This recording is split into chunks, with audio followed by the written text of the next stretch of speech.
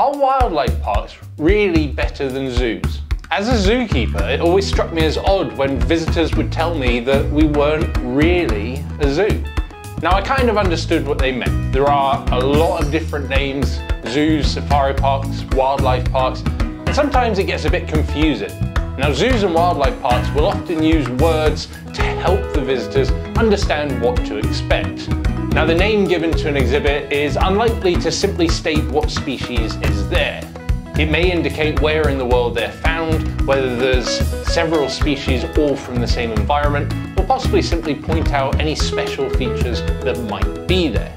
And the power that those words have can really change the experience for the visitor.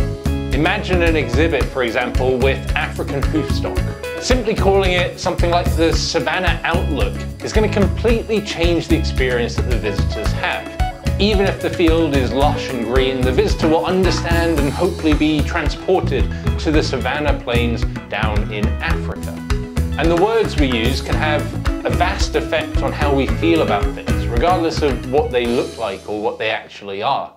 I recently heard an American zookeeper using the word cage when describing one of the exhibits at the park that she worked at.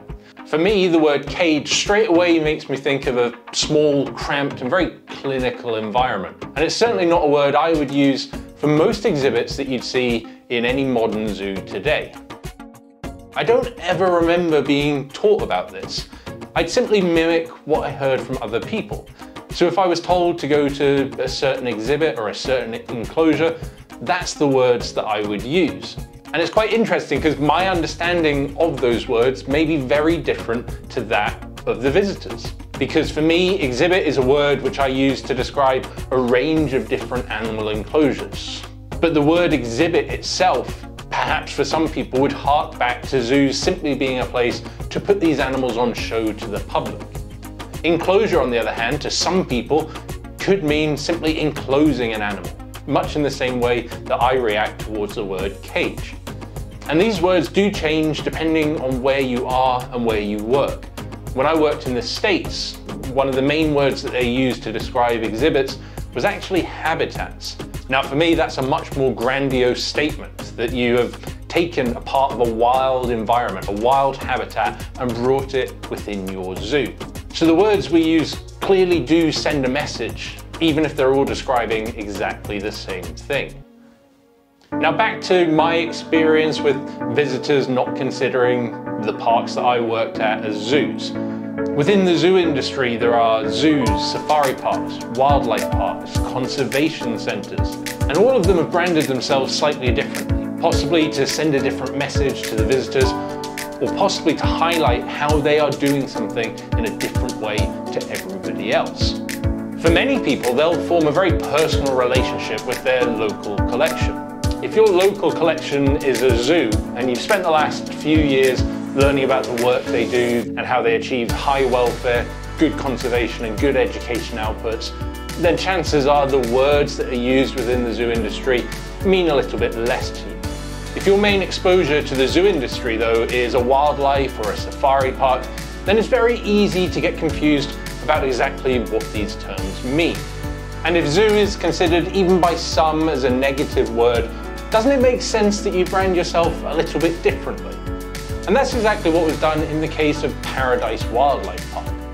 After taking over Broxbourne Zoo, widely considered the worst zoo in the UK, it was important to improve the facilities there, but also to bring the public on side. In this case, the use of Wildlife Park was a way for them to tell the world at large, but mainly the people in their local area, that things had changed.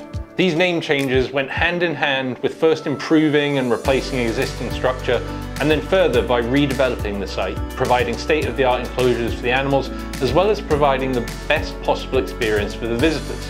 Paradise Wildlife Park today is a long way from what Broxbourne Zoo once was. And that's why it struck me as odd when they made this announcement. So I went down to find out a little bit more about exactly what's going on here. Firstly is that the zoo industry is a very different place than what it was back in the 1980s. See, zoos are no longer individual attractions simply displaying animals to the public. While they can be fun and engaging for the visitors, Any good zoo is also going to be focused on maintaining high welfare, providing high quality education output, as well as conservation efforts and research opportunities. In part, this is outlined by the zoo license requirements, but the quality and the quantity of this is also dictated by zoo member organisations such as BIAZA and IAZA. The CEO of the British and Irish Association of Zoos and Aquariums recently stated, "It is my vision that all BIAZA members are recognised as world leaders.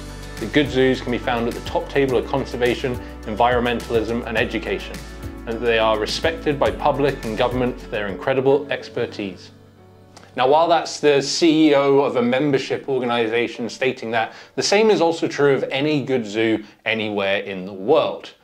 If you visit any zoo or click through any zoo's website, you're more than likely to find evidence of this. Either the opportunities that they provide while at their parks, or the work that they're doing with the wider zoo industry or the conservation organisations they may work alongside.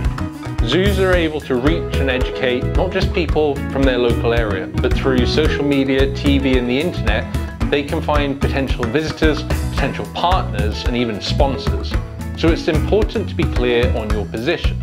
Rebranding as Hertfordshire Zoo not only tells people exactly where they are, but tells people on the global scale exactly what it is that they are doing. As we look around the world, many of the oldest and most impressive zoos are called exactly that.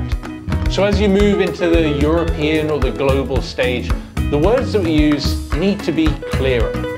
Even here in the UK, there is no legal distinction between a zoo and a wildlife park.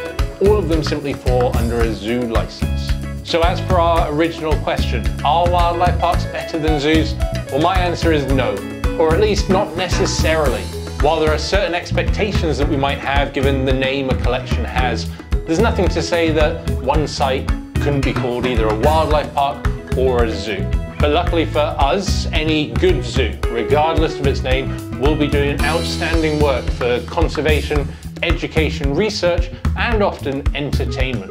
So if you'd like to find out more about the ways in which zoos are able to do this, why not check out this link here.